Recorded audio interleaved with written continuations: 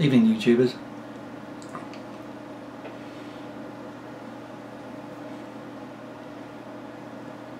Let me put your mind at rest. In case you think my head has suddenly shrunk during the day, it hasn't.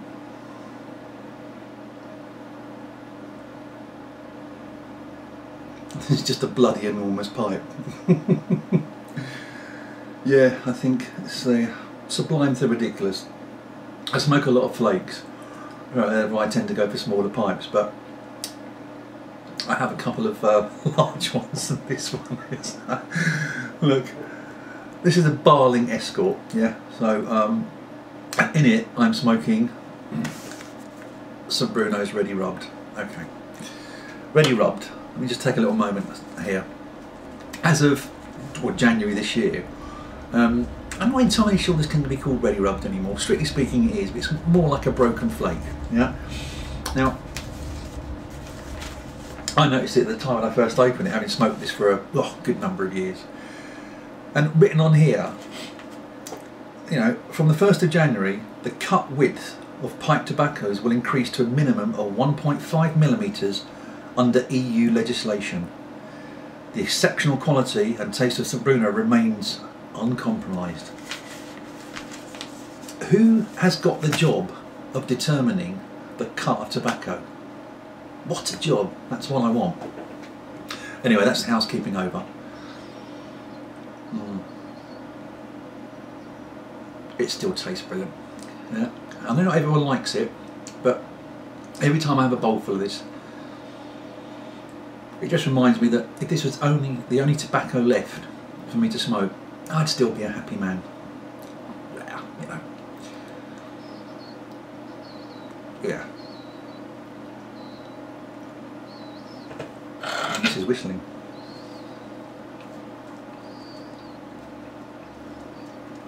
It's an extremely good smoker. I have one other Barling. Let me just do this as a comparison. Yeah. Right. Okay. David and Goliath. Beautiful little rustication, that one. Bit of a nose warmer, yeah. But again, superb smoker. Now, the main reason for this video is touching on something I skipped over really quickly in the video I did about my pipe restoration, and I wanted to revisit it really, and it's kind of a plea and request for some advice. When I was going through my little toolbox, a very unsophisticated toolbox, I was picking up all these little things I've got to use. I picked up this bag, yeah, which you may or may not remember, it was gone fleetingly. And I said, and I've got these antler horns. Now at the time, the word tamper was formed by my brain, sent down my synapses and receptors to my vocal cords. But somewhere in the fraction of a nanosecond it took to get there, it turned into the word reamers. What? So a little word fart. I don't think anybody noticed it, but I want to come back to that. Yeah, let me show you. I have these. I don't know whether I can get this on this camera. I have a number of. Can you see those? Yeah, I don't know. Yeah, old cut-offs from the ends of deer horn. Yeah. Why have I got those, you may ask? Damn reasonable question. And I have these as well, so, you know, offcuts of antler horn, yeah, which I used to cut the ends off, because I was using these at one point to make walking sticks. Bear with me 1 second. You know, very much like these. I'm not going to get the whole blasted stick in there. Yeah, so the ends of hazel sticks, seasoned hazel sticks, I was making them. But because I had to keep going over to my father's to use his garage and his tools and stuff there, it just became a bit of a chore. It was really, really slow going. But it meant that not using these sharp bits, 'cause it's a bit dangerous on the end of a walking stick, I used to cut them off, and I'd kind of accumulated some really. So I thought, give them a good clean up, they might make some good tampers. Now, I did a prototype one, which I haven't bought in here and I can't be bothered going to get it, where it was just polished down, or sanded down to a highly polished, so it still had the kind of brown markings, really nice, and I just flattened the end off really straight. as a tamper, and it worked really well, but it kind of made a mess of the end of it. It'd get all the ash and stuff in it, and you couldn't really clean it properly regardless of how smoothly I'd actually polished it down. So I put the end in a bit of various types of varnish and sealant, but that used to burn and crack and it was really rubbish. So I thought I need something else on the end of it, and this is not an original idea of mine, and everyone does it, and it's probably going to seem completely obvious, but I first got the idea ages and ages and ages ago from Mike Flieger with these exquisite wooden tampers, and he put the cut off ends of shell casings on there.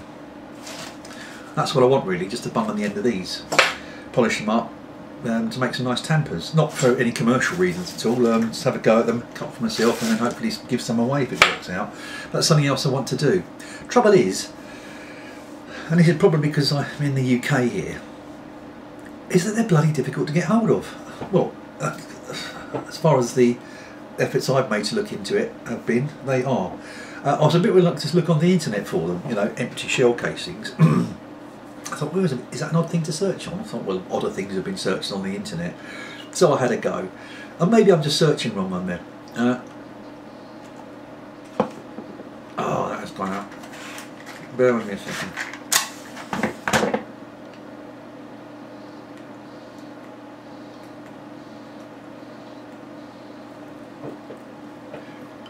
And my endeavours to search all came up with, you know, American sites mainly that sold live rounds and stuff like that.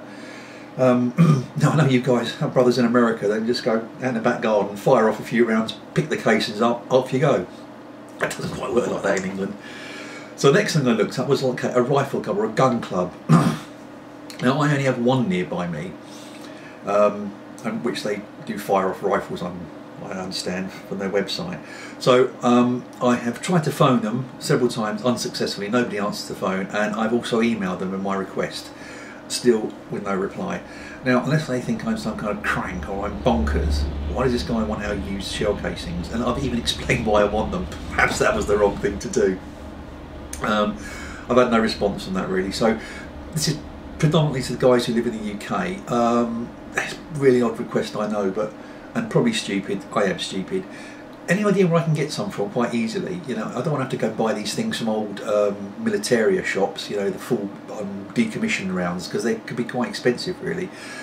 I just want, you know, a dozen or so old used rifle cartridges to stick on the end of these tampers really. So that was the purpose of this video. It's a shame my enormous pipe really. Which is going nicely. You know, as always, it's gone on longer than I thought. I'm going to try and do another video tonight just on, well, I've done nearly a month now on YouTube and my feelings about it, so I'm hoping to get that done tonight. Tomorrow, probably Friday, as I did mention in an earlier video, I do want to do my 12 pipes I got off eBay, so I haven't forgotten about that one. I'm still going to do it. And one thing I have forgotten, which I mentioned right in my introductory video, I think, is try perhaps this weekend, although my friend's down this weekend, he's just come back from a 5-month stint in America. We may just be drinking lots of beer there. I wanted to do a snuff video as well, so I'm going to stop rambling again. Please guys, either, you know, send me a private message or just drop me a comment, and be really nice to get hold of some of these little casings just so I can use them and have a little go, and hopefully the fruits of my efforts will be winging your way if I'm successful with these. I've got about a dozen I can make up actually, and they should be fairly easy. So thanks very much. Sorry I've rambled again. Ta-ta.